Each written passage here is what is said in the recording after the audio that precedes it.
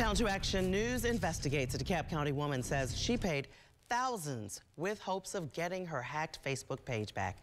She reached out to Channel 2 Action News after we reported about a Clayton County woman who's now receiving threats after her account was hacked and is being used to defraud others. Investigative reporter Ashley Lincoln joins us now live from DeKalb County with how this is happening over and over again. Ashley.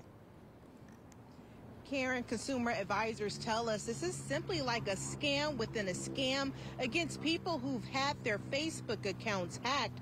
What we found is that these individuals behind these pages only have one motivation, and that's to get your money. Well over 1,000? Yeah. Closer to 2,000? Maybe.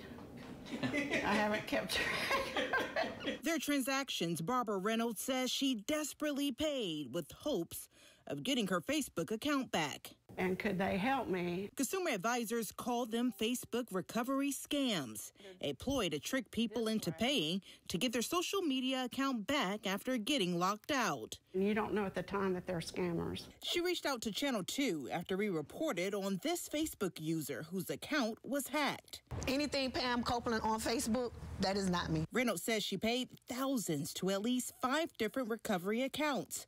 One user goes by GregFix_ on X. He told Reynolds her account was recoverable if she paid $88. She paid, but then the user told her there was an issue and she would have to pay another $150. And after each payment Reynolds made, additional charges were requested, including one for $477 and another $300. They're out there scamming people. The BBB says red flags include vague claims of suspicious account activity, requests for personal information, multiple requests for payment, and threatening language. It's happening so much, I think they're overwhelmed.